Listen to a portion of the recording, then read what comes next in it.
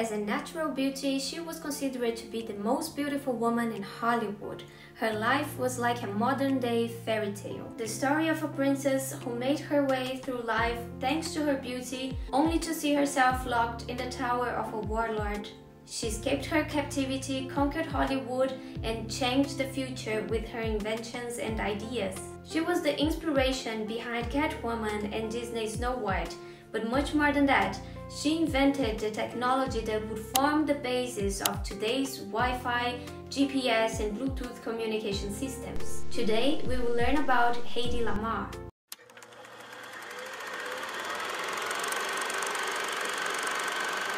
Hedy was born as Hedwig Eva Kiesler in Austria, in Vienna, on the 9th of November 1940. Her father, Emil Kiesler, was a bank director who inspired his only child to look at the world differently. They would go for long walks together and talk about the inner workings of different machines like the printing press or cars. And when Hedy was only 5 years old, she could be found taking apart her music box and assembling it again just to know how that machine operates. Meanwhile, her mother, Gertrude Kiesler, was a concert pianist and introduced her to arts, placing her at a young age in piano classes and ballet.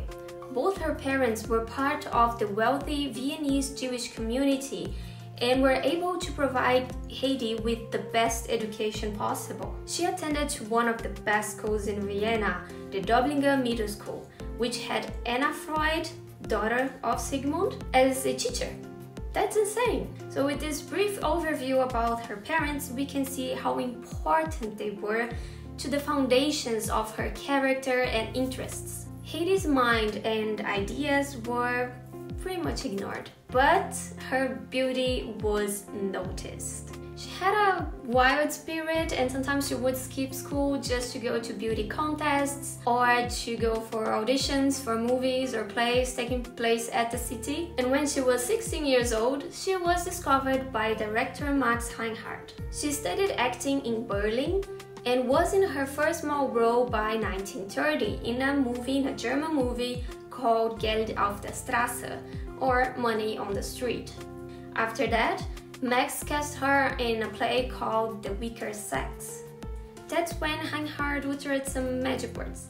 He said that she was the most beautiful girl in the world. Hedy enjoyed relative success in Berlin with her movies, but she decided to leave the city in 1932, and many of her Jewish fellow performers were also doing the same, since the Nazi Party rise to power was imminent. But it was really after her role in the film Ecstasy that her name gained a lot of recognition. Ecstasy was a movie that became a wild success, propelled by scandal and controversy.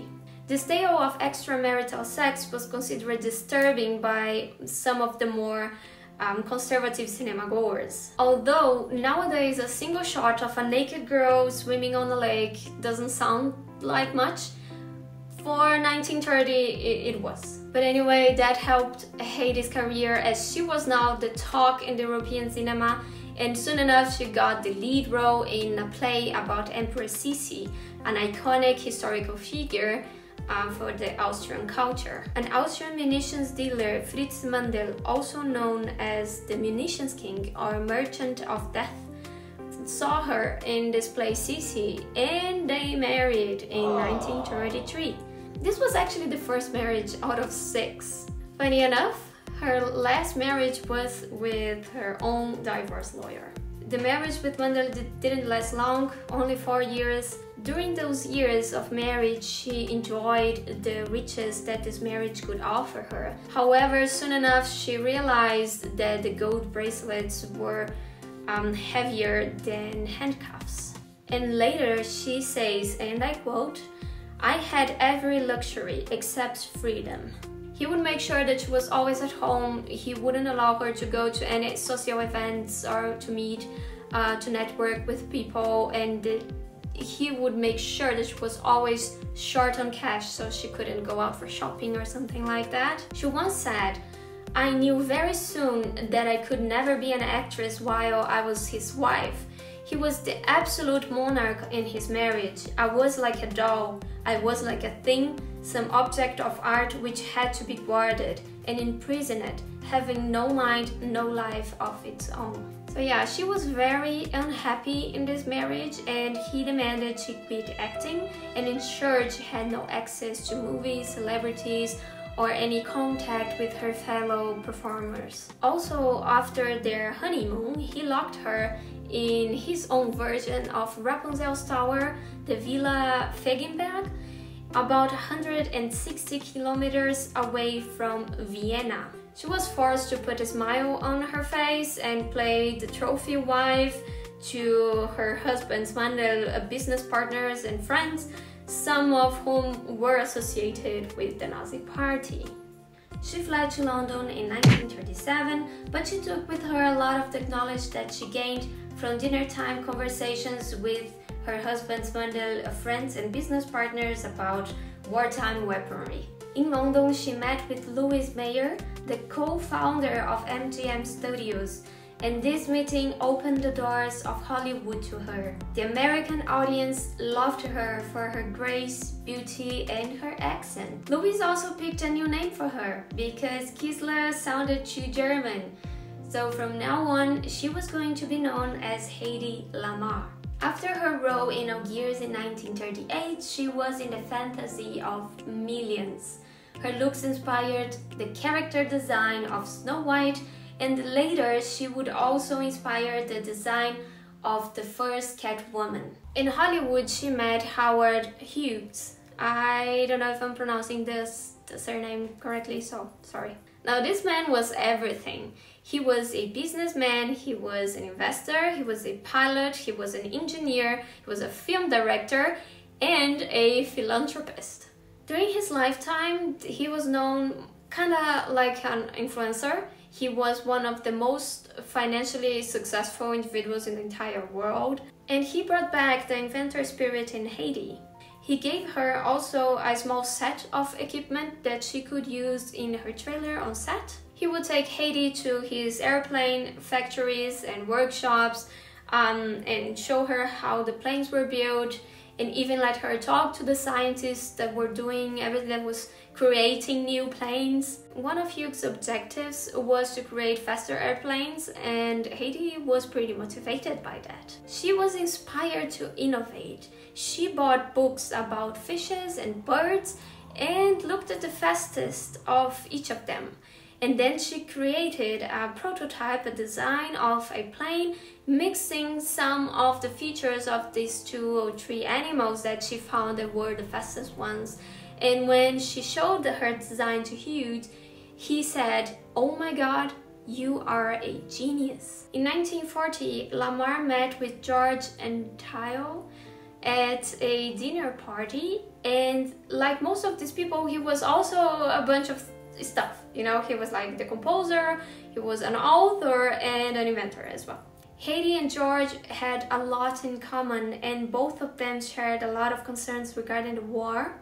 With her past knowledge on munitions and weaponry, they both started tinkering together ideas and on how they could help to combat the Axis powers. Hedy kept creating things, like a tablet that dissolved in water to make a soda like Coca-Cola. She also invented an anti-aircraft shell with a proximity fuse after the US entered the World War II. But her most significant invention is still to come. She developed an idea building on frequency hopping, a concept originally patented by Nikola Tesla in 1903. Lamarr noticed that naval torpedoes were given input for speed, direction, and depth, but they were left unguided after launch. So how about creating a technology that could control the trajectory remotely? And even more, how can one prevent the enemy from jamming the signals that were given through radio signals? With the help of her friend Antio, she created a contraption similar to a piano roll that would switch between 88 frequencies, and this would make it really hard for the enemy to intercept. This system was patented in 1942 under the name of Secret Communication System.